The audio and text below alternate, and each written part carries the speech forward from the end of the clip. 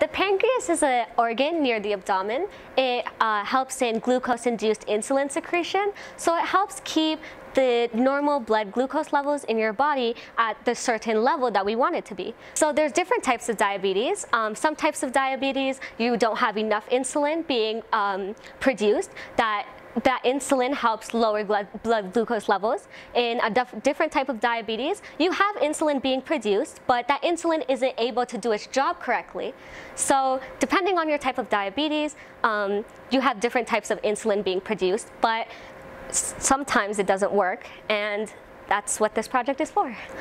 This model represents or functions as if it's an artificial pancreatic prototype. So what it does is it administers insulin, allowing blood glucose levels to be returned back to normal.